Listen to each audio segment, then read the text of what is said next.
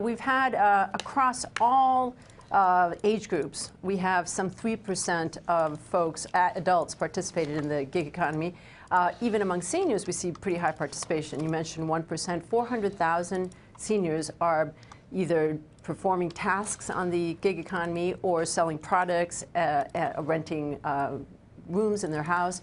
And that's a pretty meaningful number in its own right, but it's growing at a pretty fast rate. You say that they're earning, in your words, non-trivial amounts of money. Can you characterize it in another way? Give us an idea of exactly what kind of dollars we're talking about? I'll give you a sense. Sure. Traditionally, seniors have earned most of their income from Social Security or other forms of annuities that come through, and that's been majority of their income.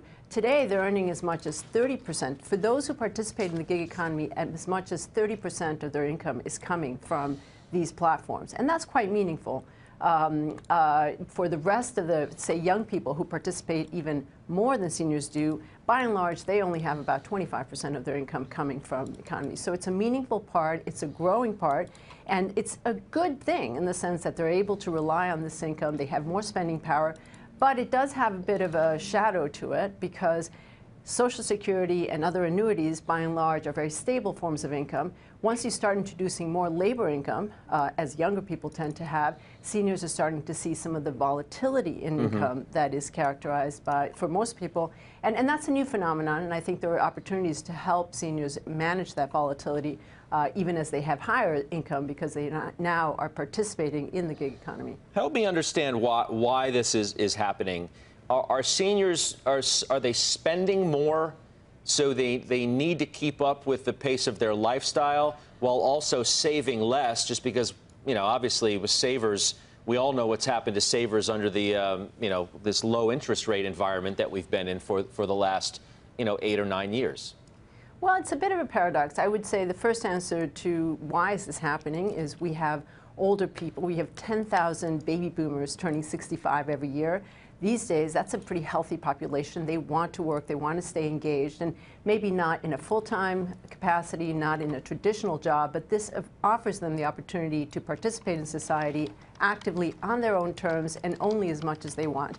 That's part of the answer. I think the other part is that there's a lot of economic anxiety around retirement, around the future, and so despite the fact that we see seniors earning more income on the economy, on the online economy, they're not spending more. They're actually spending at a slower rate than they have been spending in the past.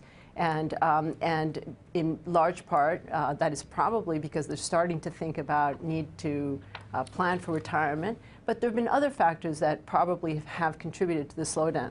As you know, in the last year, Social Security has not received the cost of living increases that it has in the past. So people see that as a concern and therefore less willing to spend.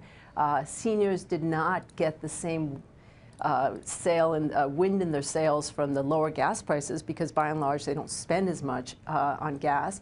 So they didn't get that boost that other age groups got to a higher degree. And as a general rule, the stock market hasn't done as well this year as it has in the past 5 years. So that tends to slow down spending for those people who have stock in their portfolio.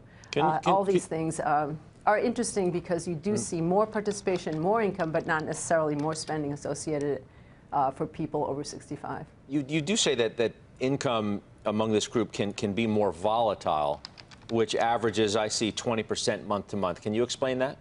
Sure. As I mentioned, for most people, young people, adults in general, most of their income comes from labor. And so you have high degrees of volatility that come from different hours worked, bonuses at the end of the year, you know, different deductions. And most people who rely primarily on labor income have even higher levels of volatility. Now, traditionally, older people have had lower volatility because most of their income is not from labor. It's from more stable sources like Social Security or other annuities that are monthly, same amount paid out. Now, as more older people start working in the labor economy that has a higher degree of volatility, they'll start seeing volatility more akin to what younger adults typically see. But it's a double-edged sword because they do have more income. It's just less stable income, and people don't always plan all that well for that. Hey, CNBC fans, thanks for checking out our YouTube channel. Here you're going to find videos packed with all of the information that you need to be smarter about your finances. You can subscribe by clicking right here and click on all the videos around me or the eye right here to watch the latest from CNBC. Thanks for watching.